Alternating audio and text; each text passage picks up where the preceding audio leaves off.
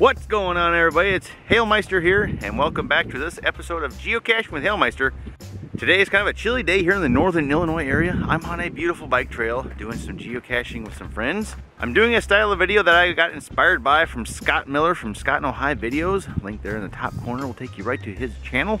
I have somebody that has been on my channel a few times that you've probably seen, but maybe you don't know much about them or why they like geocaching. So I introduced to you SolWalk74, a guy that has been my friend for more than 20 years.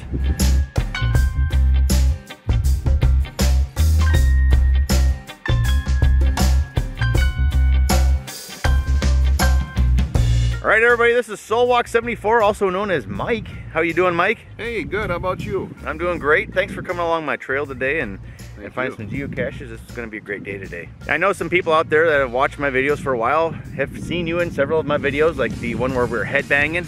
Then there's the one where I was stalking you for a while. Actually was on this trail, a different part of it. Yep. And then you remember that one time where we also went to that arcade and played all those video games? Oh, hell yeah. Good one, I like that.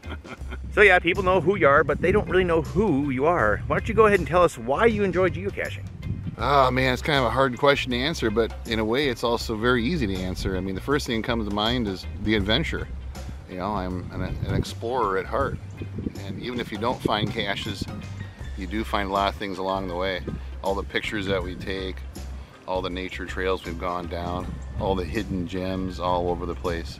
So many things we didn't know existed until we got close to the cache or on the way there. It's the excitement, it's the camaraderie, it's the family that's always with me, my friends. It's being outdoors, it's the fresh air, it's the exercise that we get usually. That's our favorite pastime.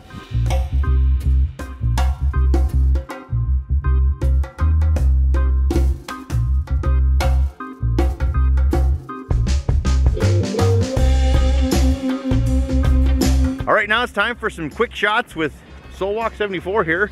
Ammo can in the woods or a cleverly hidden Myco in the city? Ammo can in the woods for sure. Long road trip or a find near home?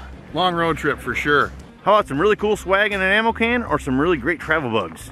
I'm gonna have to go with travel bugs. An event at a park where there's food being cooked for you, or an event at a restaurant where food is being cooked for you? Oh, I love food. But I still would rather eat food outside. So at an event, yeah, outside at a park. Where food is being cooked for you? Where food is being cooked for me, yeah. Okay, how about a cleverly hidden nano or a great gadget cache? Gadget cache. Caching with a group or solo caching? Caching with a group.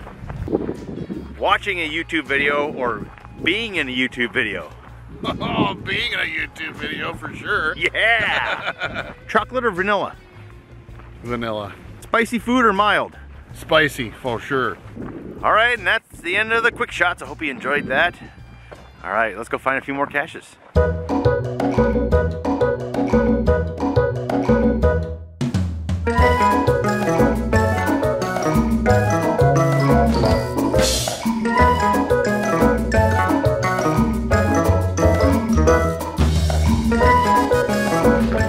Oh wow, listen to it in here.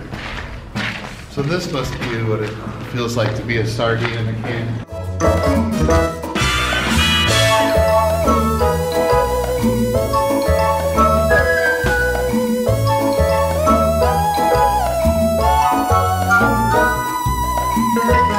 Well, Mike, have you ever gotten injured while geocaching? Yeah, once. We were caching in a state park in Sterling, Illinois, and we were going down this really sketchy, tiny, narrow trail that was real steep and muddy and wet. And I remember telling the kids, be careful, this trail's really steep and scary. And as soon as I said that, I biffed it, and slid all the way down the trail on my back and put a big slice all down my back. Yeah, you're not a geocacher until you get hurt being out in the wilderness in the wild. Speaking of that, have you ever had a tick embed itself in you yet? No, I've had them on me, but I haven't had one embedded yet. Yet. Just wait. And finally, Mike, before I go ahead and close this video off, do you have any big plans this summer of doing any kind of cool geocaching or road trips? Oh, most definitely. The biggest one is the Midwest Geo Bash coming up in Ohio at the end of July. Yeah. That's going to be our first, really big event. That's right. He'll be there at the Midwest Geo Bash. So will I, as well as some other friends and some vloggers too. So keep an eye out for those things. And if you're going to be there and you see us, stop by and say hi. And I could probably have some personalized swag for you.